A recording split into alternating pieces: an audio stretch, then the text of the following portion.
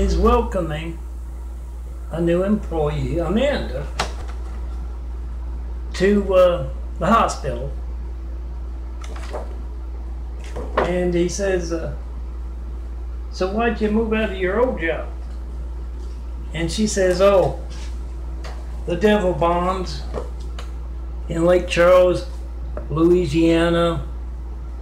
Gay husband of the devil herself, Lorianne Brady Bond, more than likely working in a hospital somewhere, and that was where he was working last I heard.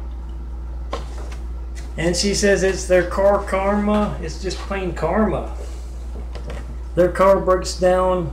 All the devil bonds, including Cheryl Bond with the Department of Water and Power, and his Mideast wife, Lorianne Brady Bond. Their car breaks down a lot, and yeah, the printer was always not working at that hospital and other such things. He just decided to move and get away from the devil bond.